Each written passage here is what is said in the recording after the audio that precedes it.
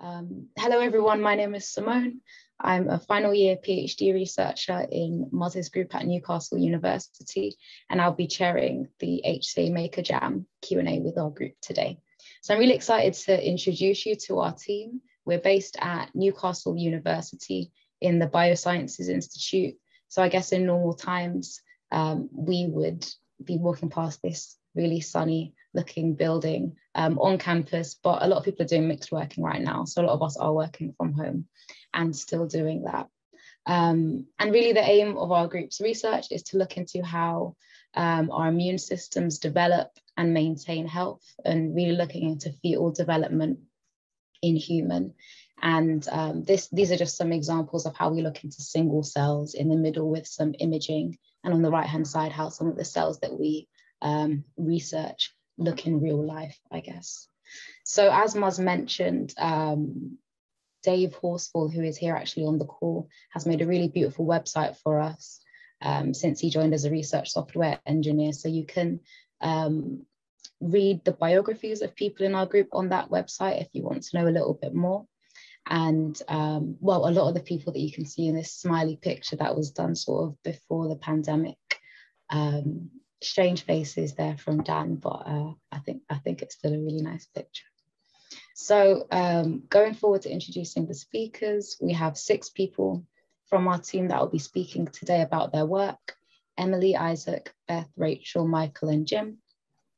They'll all be giving a 5-minute talk each, and at the end we should then have around 15 minutes for a Q&A. So if you have any questions while people are speaking, please just put them in the chat and we can remember to get back to them toward the end. But if there's not time to answer your question at the Q&A at the end, you can again go to the website and try to find the contact info for the people you'd like to speak to a little bit more, and I'm sure they'll be more than happy to reply to you. And one note before we go ahead, that there will be medical images or illustrations of fetal development in some of the talks. So please just be mindful of that before we go into the speakers' sessions. So that's me done. I think I'll stop speaking now. I'll introduce you to the first of our speakers, Emily Stevenson, who is a PhD student and research assistant in our group.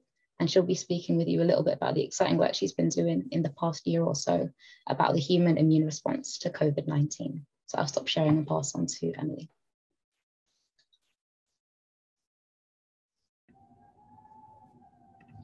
Thanks, Simone. So so as Simone said, my presentation today is going to focus on our recent COVID-19 work, which is human immune response to COVID-19, a multi-center study.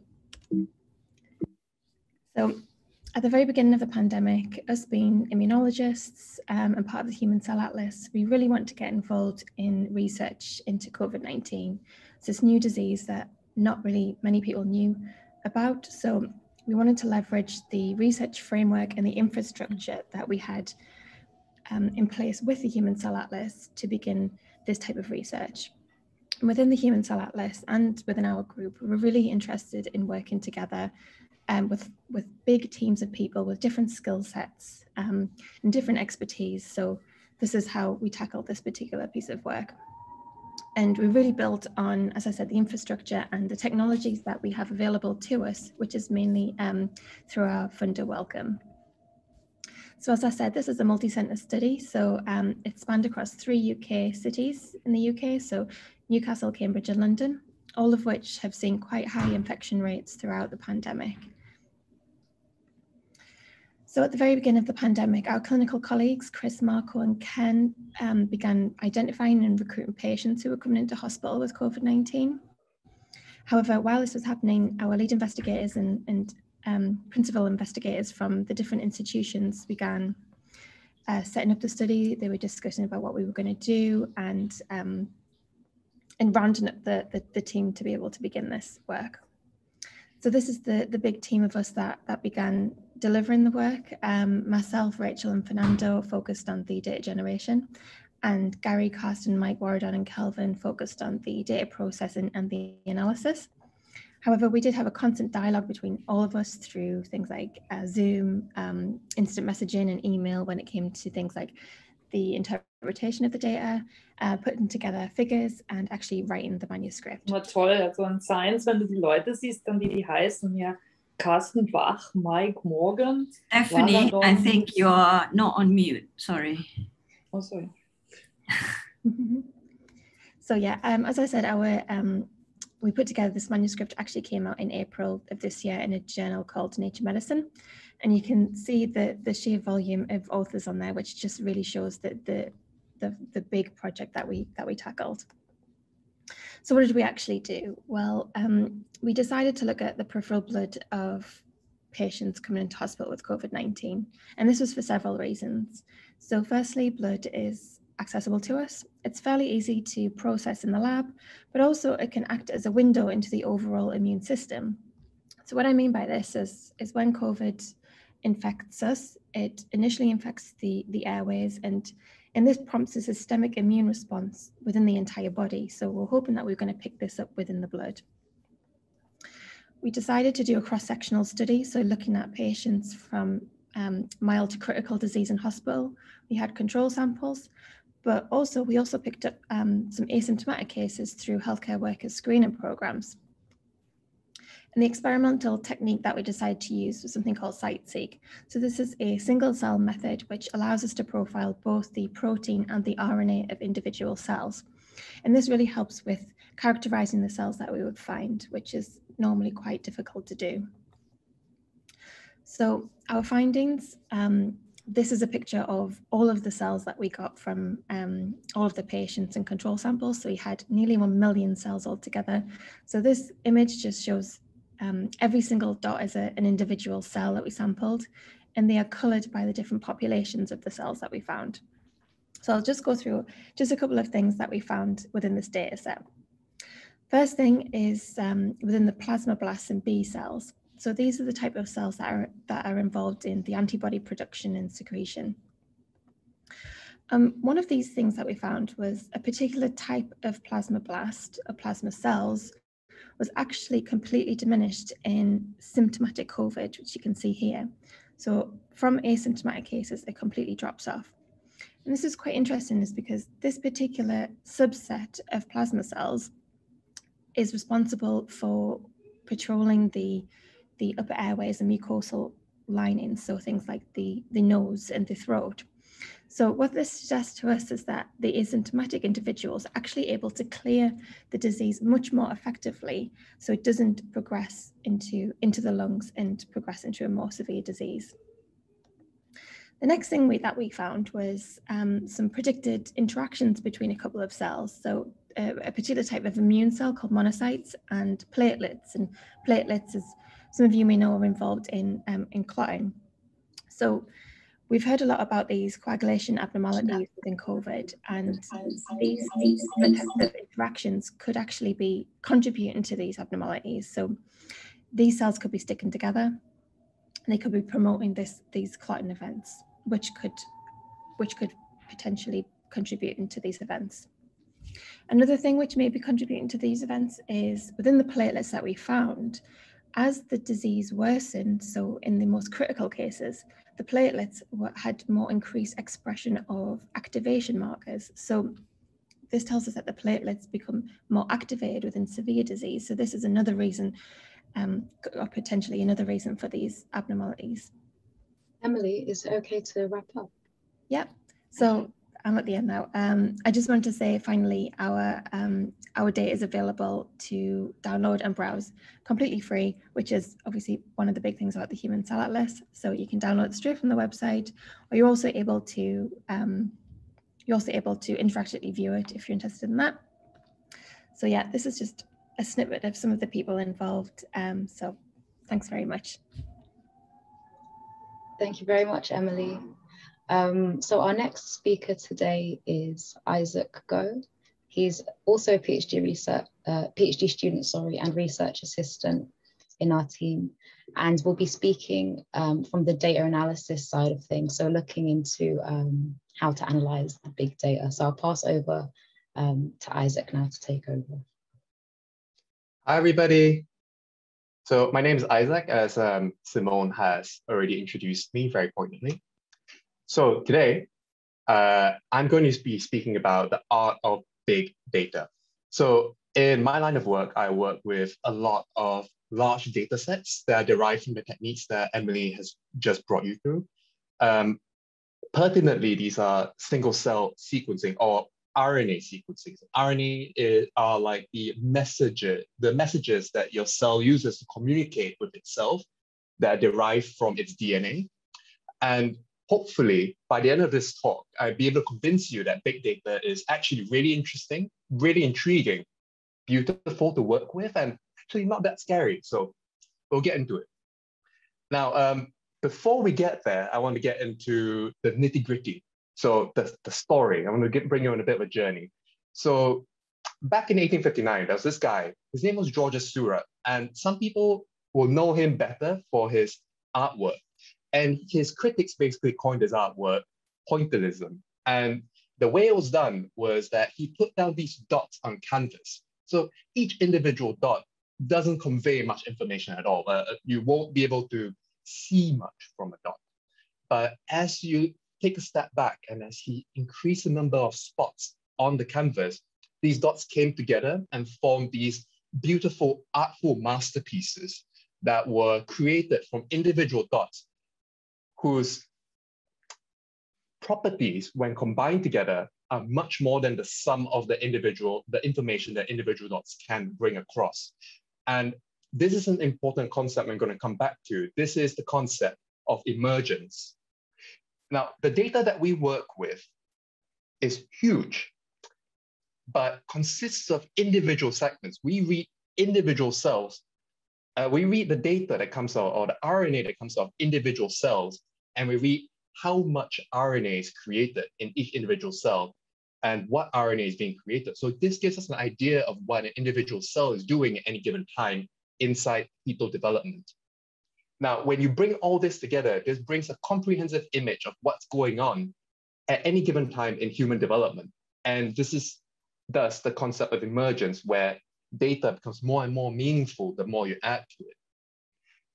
Now, one of the biggest issues that we have as human beings looking at big data is that our brains and the way we evolved, we were never meant to look at big data. So we use tools, we use machine learning and AI to help us cope with this. And what I'm showing here is one of the ways we use to correlate each individual cell that comes out of our pipelines to tell us more about what's going on. What you see here, each individual spot represents a single cell, and the distances between the cells represent how related they are to each other based on how similar their RNA content is.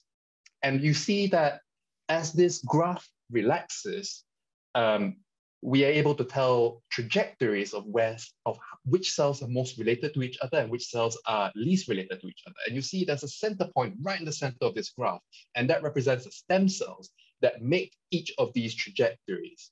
And so this is what makes everything so pertinent, because these are fetal samples we're working with, or developmental samples. And this trajectory structure tells us a lot about how humans develop, or how the immune system develops in human development. So all our data is available on portalized, all our data that is out there is available on these portals that we've designed, as Emily has gone through earlier. And we can all have fun exploring biology together. We've made these portals intuitive and open source, so everybody can just get together, learn a little bit about what we do and the biology that we seek to explore. So here's a project that we're working on right now. It's called the Pan-Immune Project, where we're looking at the overall landscape of human development. And human development is a dynamic interplay of incredibly intricate systems. So we sometimes summarize these systems as programs, much like you would a computer program. And the combined landscape of how fetal immune system develops helps us understand the unique properties that indeed highlight important factors vital in health and in some cases disease. For example, cancer often reuses developmental fetal programs in order to propagate itself or spread throughout a living organism. One of the things that we really want to drill into in future, and we're working on right now, is spatially resolved sequencing. So far I've been showing you maps of plots of individual cells, and these were derived using called suspension techniques. What we're going into right now is using microscopy and integrating the techniques we have right now to generate these beautiful maps that are related exactly to anatomical loci in the human developmental immune system in order for us to look at much more intricate systems and develop models that predict cell-to-cell interactions. Isaac, could you wrap up, please? Thank you. Yes.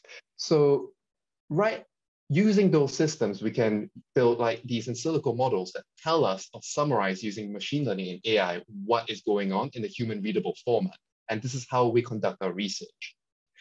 We can use these to create in vivo models. In this case, we're seeing an organ of human skin that we've grown outside of the human body. Finally, this is our lab. A different picture than what Emily showed. All of us smiling after a paper submission.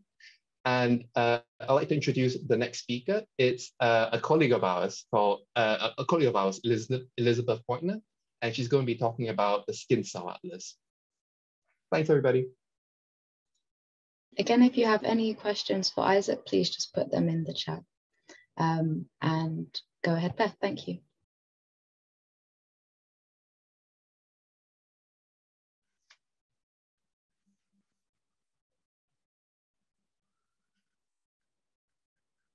Beth, I think you're on mute. Are you speaking now?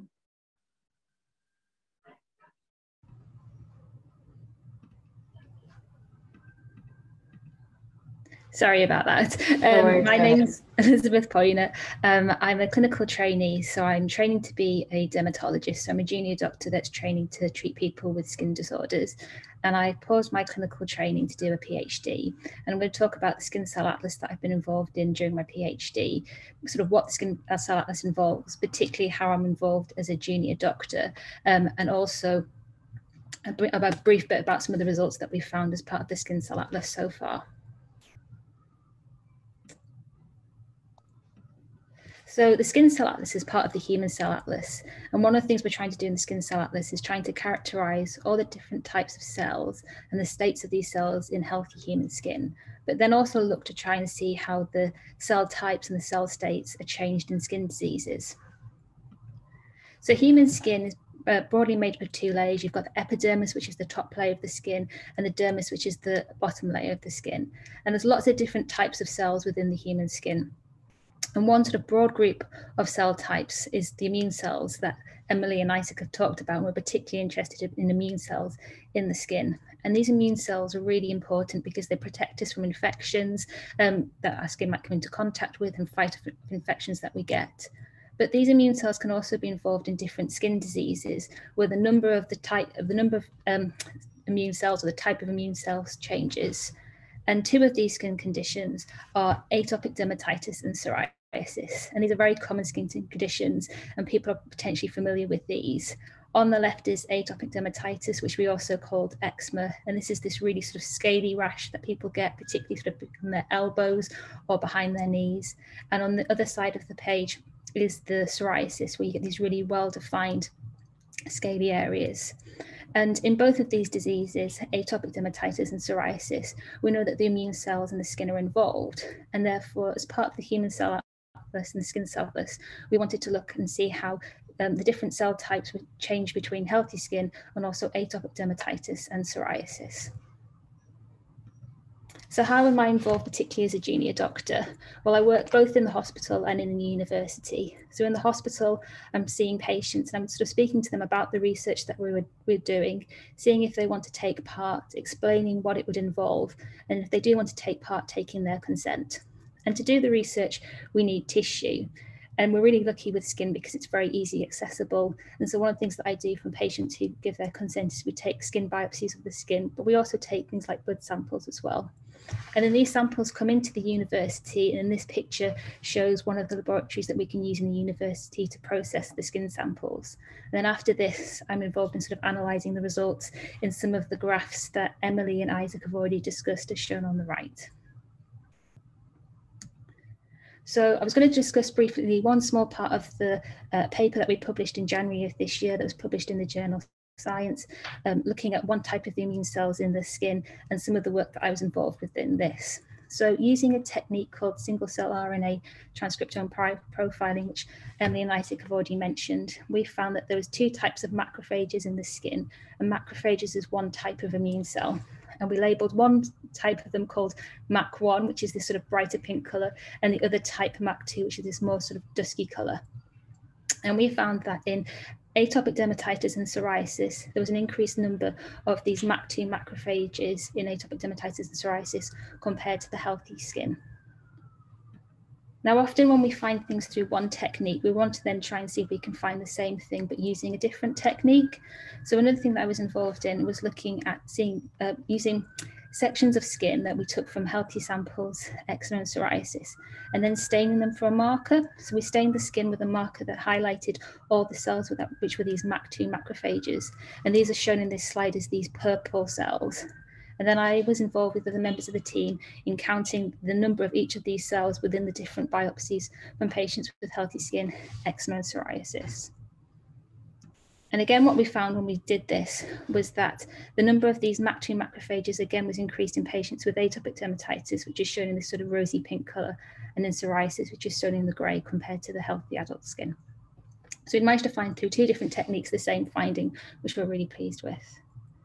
So I'd like to say thank you to everybody for listening to this, and so to also all people in the Haniffa group that we work with, and also our collaborators and funders that are shown in this slide. I was going to pass back to Simone to introduce the next speaker. Thank you, Beth. Again, if anybody has any questions for Beth, please put them in the chat and we'll get to them at the Q&A at the end. So our next speaker is Rachel Botting, who's sharing now. She's a research associate in our team and has been in the group, I think, since Moz started it. And she's currently juggling a few projects, one on the human yolk sac and one on developing skin. And she'll be speaking about both of these projects. So I'll pass over to Rachel now. Thank you, Simone. So yes, I'm going to talk about 2 of the things that I work on, which is the human yolk sac and developing skin. So as a group in general, one of the big things that we're interested in looking at is how the human immune system develops. So one aspect of that is hematopoiesis, which is how you get the cells in blood and how that develops. And it kind of occurs in a stepwise and a bit of an overlapping manner. So what you have is hematopoiesis begins in the yolk sac very early on in the embryo, and then in the AGM. From there, it moves to the fetal liver, and the fetal liver is really, it does the bulk of it during prenatal development. The bone marrow kind of steps in a bit within the 2nd trimester, and that's what's going to carry on throughout childhood and adult life. There are also some other organs help, I guess, develop more, like the thymus and T cells. Also interested in how the immune cells that are developed in these, the tissues that they're seeding and the role that they might play within those. So I'm specifically going to talk about the yolk sac and skin within this. So when looking at the yolk sac, we're able to get these from samples. We get these through the HDBR, which is the Human Developmental Biology resource. And we process these to a single cell suspension, which we then put through the 10x genomics platform to get single cell RNA sequencing. From the, you've seen these plots in some books with thousands of genes. Each dot is a different cell, and we've got the gene profile from it. So using genes, like you can see in the table on the right, we can use those to identify what type of cell we think it is, and then we've colored the plot accordingly. Once we know what the cells are, we can go in and do some other analyses, like looking at how the landscape might be changing with decreasing with age, or you can see the fibroblasts are increasing. So we can start to make some of those kinds of analyses. As Elizabeth mentioned, we're interested in looking in space. Isaac mentioned this too. So here's just an example looking within the tissue. And these are just a couple of stains. If you look on the left, CD34 is staining endothelium, so a blood vessel, and you can see that it forms a ring here. And then in yellow on the right, it's actually staining red blood cells, and you can see how they sit within it. So we can start to use markers that we've found from the sequencing to then go and look in the tissue and make these informed discoveries. So while we were doing that, exactly in skin and the cells that might be going there, and what role they might be playing. And one of the reasons for skin is it plays a vast array of functions. So temperature control, it's obviously a physical barrier. It's important for touch, vitamin D synthesis, etc. And if you look at developing skin or prenatal skin compared to mature skin like you would have on yourself, they actually look very different. So prenatal skin is quite simple, whereas your skin, for example, will have sweat glands and hair follicles and all sorts. So we're interested in looking at how it goes from one to the other. And then looking at the immune compartment, not a lot is known. So using more traditional techniques, it has been found that there are, you know, this handful of cells. And one of the things that single cell RNA sequencing has allowed is this explosion in knowledge of what is there. So we know that there's so much more in prenatal skin than was there before. And now what we're interested in doing is figuring out why and what these cells are doing. So we already know from mouse studies or looking at other tissues that it's possible they could be playing a role in generating or modeling the skin. So a few of these cell types have been linked to wheeling. So maybe these cells are then actually helping to grows and changes in utero. And so, yeah, as I mentioned, one of the things we're really interested in doing is linking there and what these immune cells might be doing to go from the prenatal skin and how it's developing to mature skin.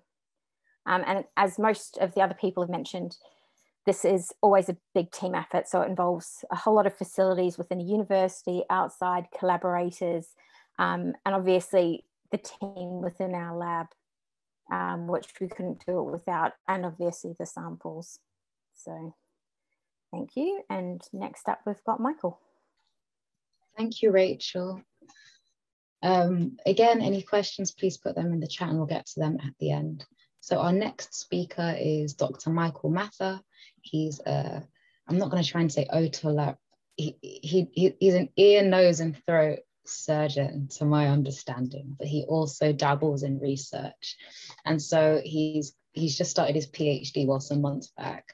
And he'll be speaking a little bit about his project on otitis media. So I'll pass on to you, Michael. Thanks very much, Simone. Sorry, I was having a bit of difficulty joining the internet there, but it seems to be working now. Can everybody hear me? Yeah, wonderful. Yeah, so my name's Michael Mather. I'm an ear, nose and throat surgery registrar doing my PhD. And we're really interested in a condition called otitis media, and specifically the role of infection-fighting immune cells in the adenoids of children with otitis media. And I'll explain why that is as we go along. So just to sort of recap what it is really. So otitis media is an umbrella term for inflammation of the middle ear. So that's the part of the ear which exists behind the eardrum. So when the doctor is having a look down someone's ear canal like this, what they're looking for is actually the appearances most of the time of what the eardrum looks like here. And this space, which we call the middle ear behind the drum, is where you can actually get infection or buildup of fluid, which can cause hearing loss. And we think this is very likely related to some tissue at the back of the nose called the adenoids. And they're connected to the ear via this long tube. Well, in reality, it's not that long, but in the picture it is, connecting the back of the nose with the middle ear there, which allows bugs to come up from the nose into the middle ear space. And that'll be important as we'll see shortly. So when we're having a look down someone's ear canal, this is the eardrum, and you can see this is what we call acute otitis media. This is very painful and inflamed, and you can actually see this sort of buildup of pus behind the eardrum there. In most cases, that settles down by itself, or occasionally requiring some antibiotics. But what a subgroup of children are left with is actually some ongoing low-grade inflammation in the middle ear, which causes a buildup of fluid. And you can kind of see these bubbles here. And actually this viscous fluid interrupts the transmission of sound into the ear. And it's actually the largest reversible cause of hearing loss in childhood. And that's why we're really interested in understanding it a bit more.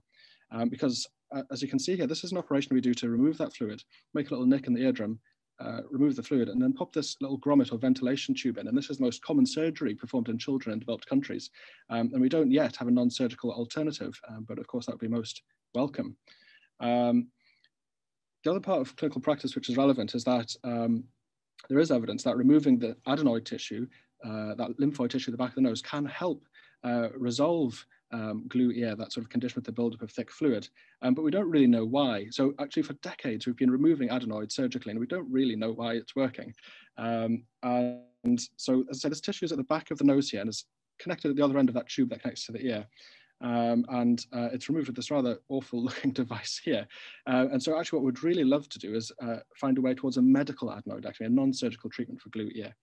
And of course, the adenoids are lymphoid tissue. They're packed with infection-fighting cells. So what we really want to do is understand which infection-fighting cells, how do they differ between children with glue ear and without? So that's what we're comparing. And because, as you can see from this diagram, immune cells are very complicated. There are many different kinds. We need a very comprehensive technology to profile those. And that's where single-cell RNA sequencing comes in, as others have mentioned. And so that's what we've been doing on adenoid samples of children with and without glue ear. We've been characterizing those immune populations in those two groups. We also have the added benefit of using site-seq. So that is all of this RNA technique that others have been talking about, but also we can see the proteins on the surface of cells. So they help us really pin down the exact cell types that are there, and they really help us understand the data a lot better. And so we've got some sort of initial results here. And as you can see in this plot, cells that are very similar are all grouped together. And then if they're very different, they're spaced far apart. And so we can see two big groups here and then several smaller groups of very distinct cells. And we're just in the process now of working out what these different cells are.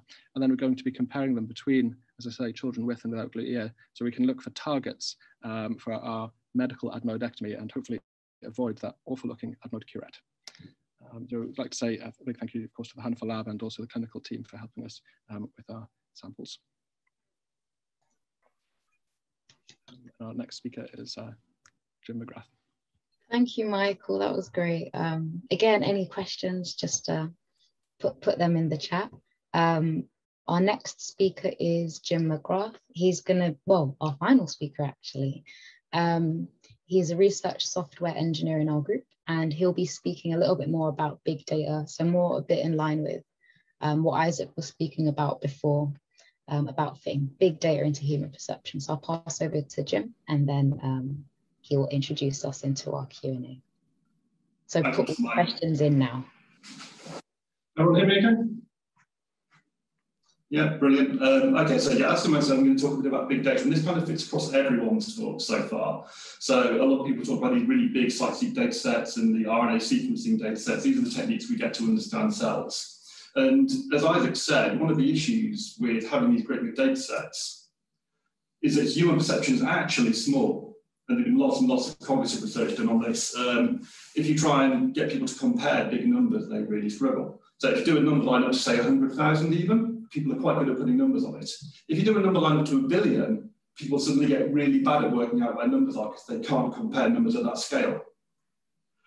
Another example is our short-term memory. So you're probably familiar with this kind of tray game. It's really good. You look at it for a minute, then it's taken away and you try and remember what's on it. Most people will only get 7 to 10 items because that's all you can cram in the first few seconds as you look at something. And if you get into your short-term and your long-term memory, you can remember more things. But really, we like these small sets. But the one I want to talk about most is the idea of dimensions. And we think of dimensions in space, sort of like three-dimensional, but a dimension is just something you can measure.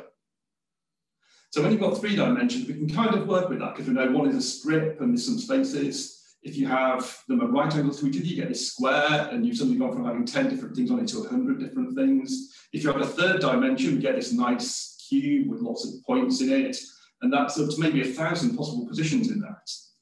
Once we get much beyond those 3 dimensions, our brains don't really know how to position the data. And I'm going to illustrate this by talking about the weather, because I'm very British. So in the weather, say we've got a set of samples. We've got 3 hourly samples back in 1974. And we want to know how the weather compared at each of these different times that we measured it. Now we can look at the temperature, and that's 1 dimension, and that's quite simple. We can look at that chart.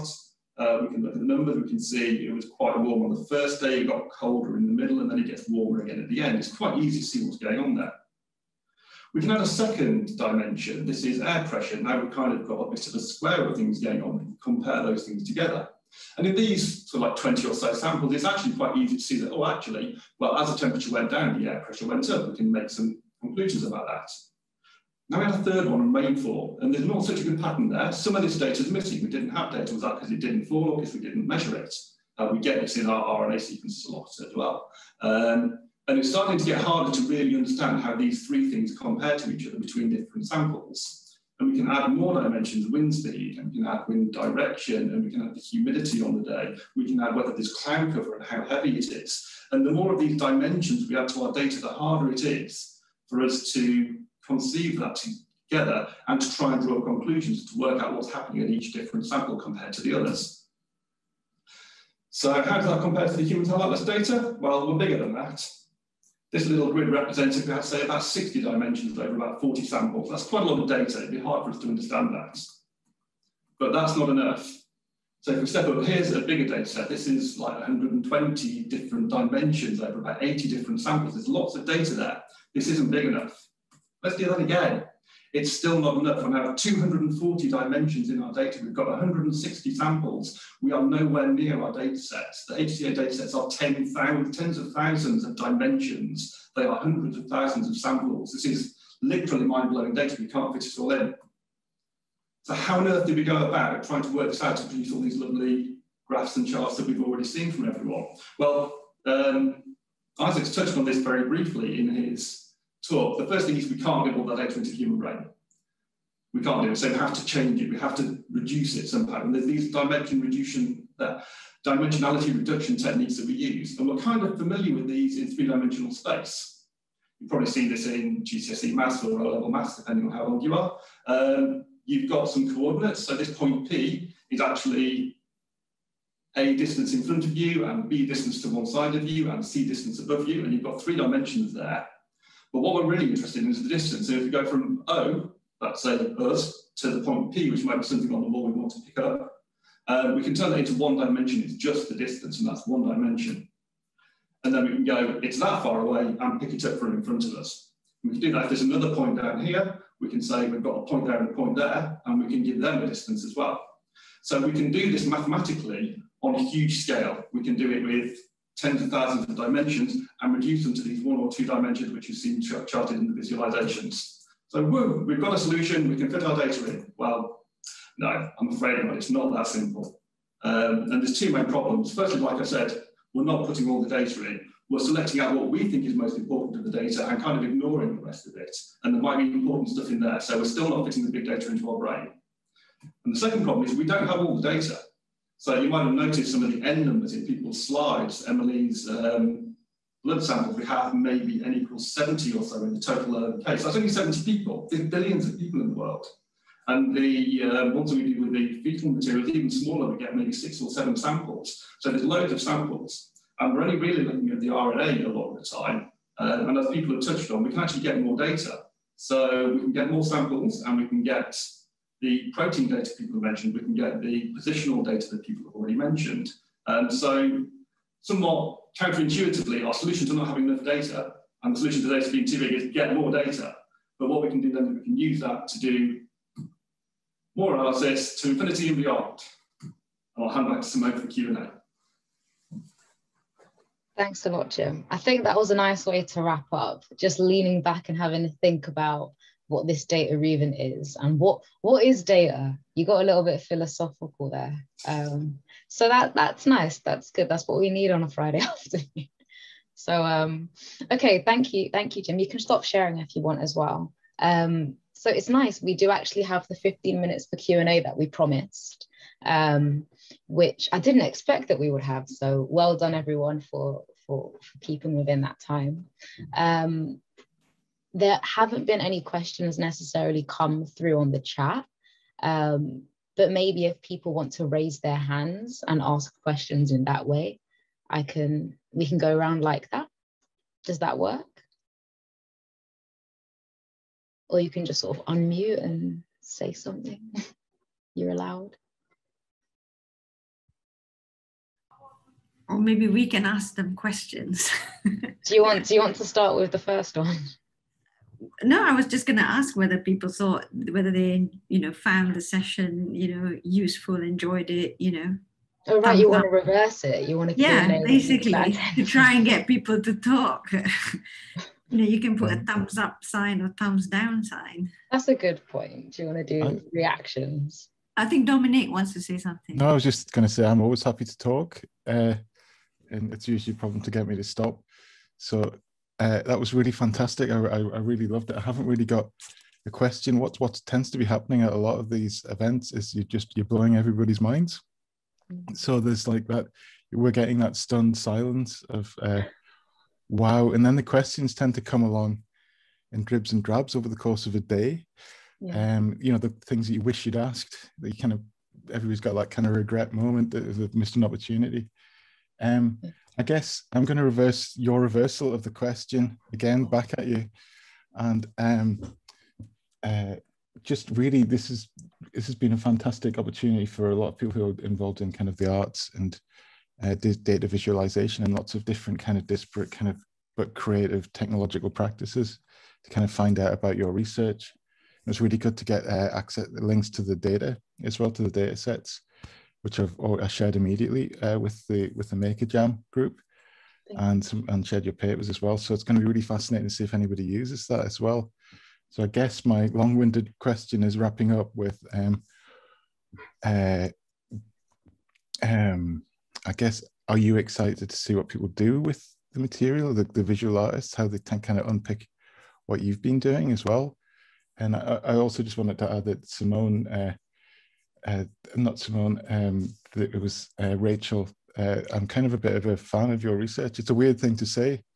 I know it's a bit like having a favorite artist or a favorite musician, but I kind of have been following your research since you last spoke. So just wanted to kind of add that as well. I'm a bit embarrassed at myself, even doing this. Yeah. So what would you hope to kind of see people doing, I guess, is my question in brief. That's great. Thank you, Dominic. It's great that you're a fan. And Paulina has also said in the chat, great session, thank you. So maybe I can go around to each so you can respond to what Dominic was saying, and then we'll take a question from Stephanie. I think she's got her hand raised. So Isaac, what do you hope people sort of do? You were sharing loads of links and things in the chat. You know what? Science is this open field with unlimited boundaries. I just want to see people be creative. Do anything you can and everything you can. And, we will all appreciate output. It's like art. Thank you, Isaac. And Janet has said in the chat, oh no, sorry, it was Shabani that said she liked the connection with Sora and machine learning. And it was a really good exposure to topic she was not so familiar with. So that's great. And Janet has messaged as well that she really enjoyed it. So that's exciting. And I see that Dave has his hand up as well. So we'll come to, where is he gone? On my screen. Okay. Oh, you're blocked by my my speech to text app on my laptop. Sorry. I can see your hand up now, Susie. Let me know. Okay, so Jim, do you want to say anything in response to Dominic's thought about what you'd like people to do with the data and things?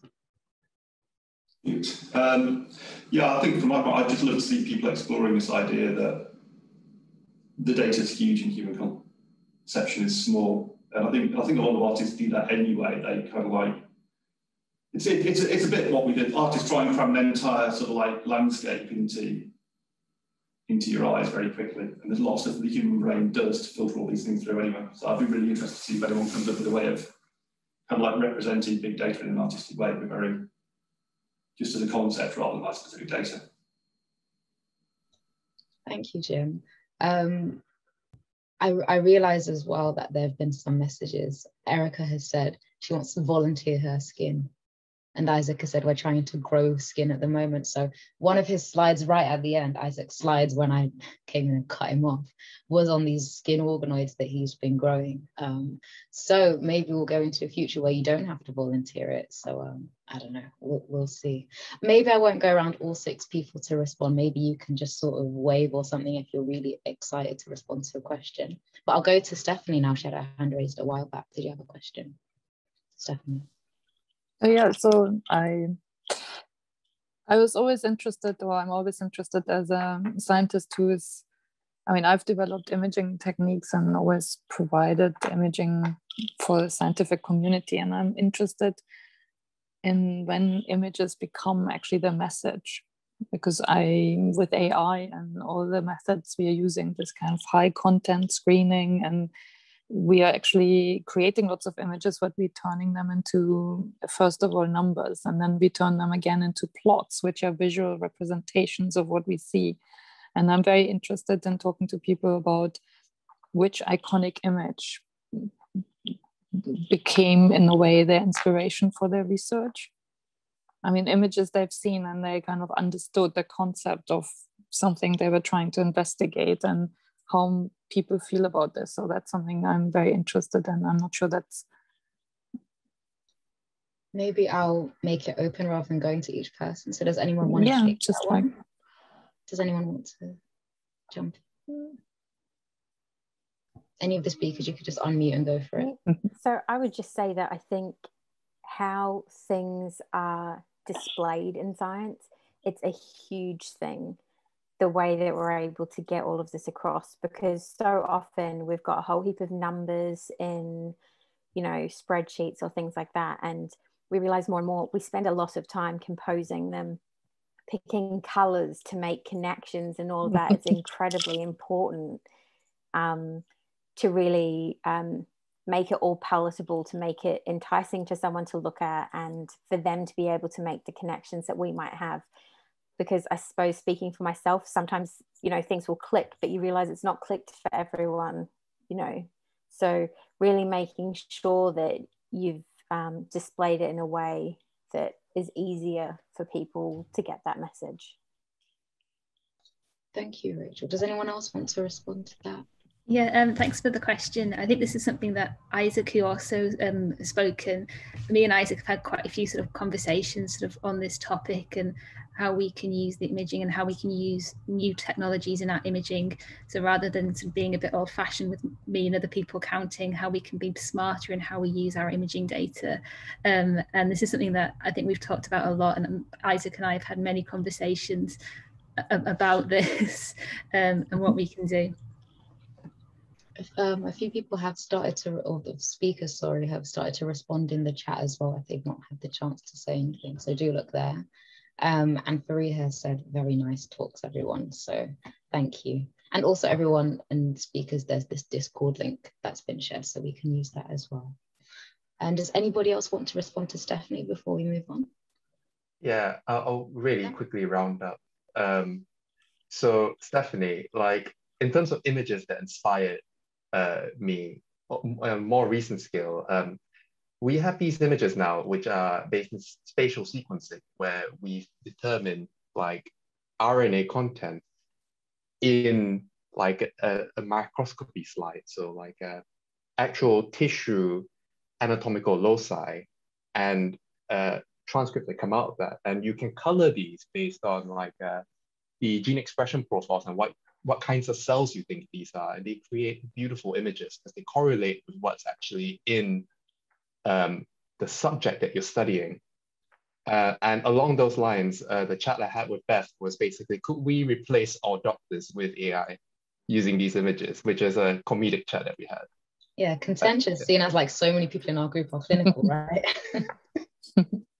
Well, I guess, I mean, there's a pre-filtering of information through AI, and then so kind of the easy kind of decisions can be filtered, which would make it easier, no? So you only get the ones which are borderline. That would be really, I'm just curious how imaging will change, because I'm microscopist for like 25 years. That's always been my passion. And now we have such a strong computerization and number counting rather than the pure image. So there's no one anymore looking at a microscope image and going, oh, this is how the new cell type looks like, I guess. But maybe they are, I don't know. I just find it quite fascinating what an image is, and that it actually has become something very different.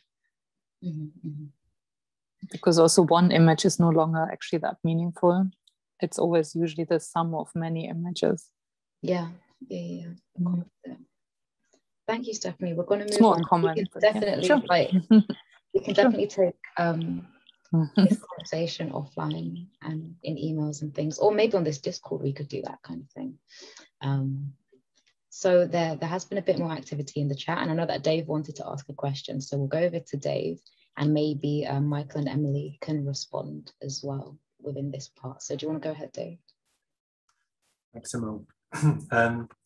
Yeah, it's quite, in some ways, a follow on to Stephanie's. I'm really interested in big data, and all of the speakers showed some kind of dimensional reduction plot, and there's these techniques used for reducing these very high dimensionality matrices into something that we can firstly visualize, but also try to draw findings and conclusions and understanding from. And as Jim mentioned, there's techniques for doing that dimensionality reduction, and there's a few different options out there, and mathematicians will create those techniques. But the kind of scientific domain is very dependent on those established techniques to create those plots, and then they are used to kind of determine relationships between cells in those plots. Do you think there's, and this is just an open question for anyone who wants to answer it, but do you think there's enough two-way between the kind of your scientific domain and those mathematical techniques to keep up to date with what you're actually doing and pull out the relationships between cells in the way that are necessary to actually keep up to date with these ever new emerging techniques? Do you want to respond to that, maybe Emily or Michael, so you have a chance to? Sorry, I've kind of maybe landed them in it there by asking something that I might not be interested in. I was going to say, so me, I mean, I'm pretty much lab-based, but I mean, I do dabble in a little bit of analysis, but I think you do need people who are not necessarily expert in one or the other. You need to have these people who kind of bridge both, and they're not necessarily experts in either. They have a lot of knowledge in both, to be able to understand what the needs are from the people who are based in the lab, who want to do the analysis, and the people who are making all of these packages, because there's not going to, well, I don't know anyone who can do everything. So that's one of the reasons why our team collaborates with and works with people who are from all different backgrounds. So, I mean, in our team, we've got people who do develop these packages, and who put in people who just work in the lab, people who come from like engineering backgrounds and software backgrounds, and we like to work with people who don't necessarily have just a purely scientific background. I think it's really important to get these people together, because that's when you do get these really cool ideas, and it's where these packages sort of come about. So because you do need lots of different types of skill sets for that. Thank you, Emily. And you say that Dave landed you in it, but to be honest, nice. Did you want to say anything else, Michael? Well, I suppose in many ways, just sort of echoing that, I think to say that the excuse me, the strength of the team is that everybody has different strengths, and between everybody we can sort of cover all bases. And I think we don't necessarily need to be an expert in what each other does, but I think it is necessary to have some sort of understanding of each sort of bit of it. So yeah, I think we've got to sort of understand it, but not necessarily be expert in it. But as a team, we can sort of do everything. Yeah. Thank you, Michael. We maybe have time for one or two more questions. Does anybody have anything they'd like to raise? I know there was a question about microscopy magnifications, but Isaac's sorted that in the chat. Any final bits before we log off?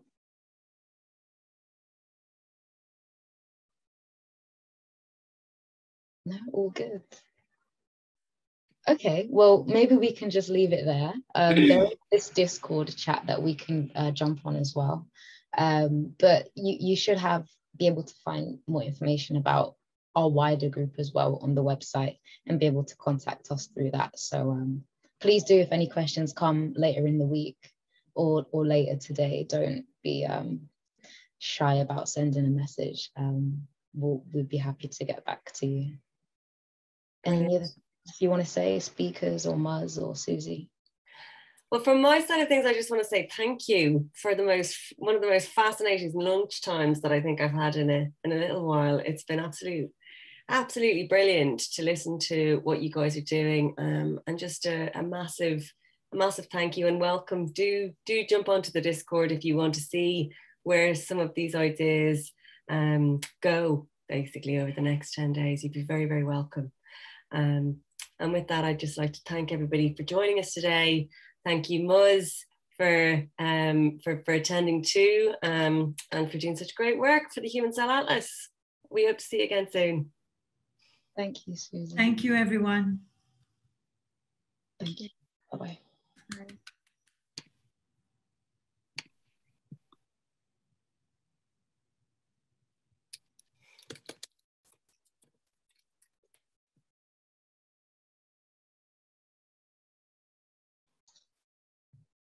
Thanks, Susie. No worries. Thank you, Simone. As always, a total pleasure. Yeah, I think it's always good to do stuff like this. So thank you for arranging that. No worries at all. And thank you, Isaac. Thank you, Matthew. Lovely to see you all, and Stephanie for coming. Fantastic. Enjoy the rest of your days. And you. Bye-bye.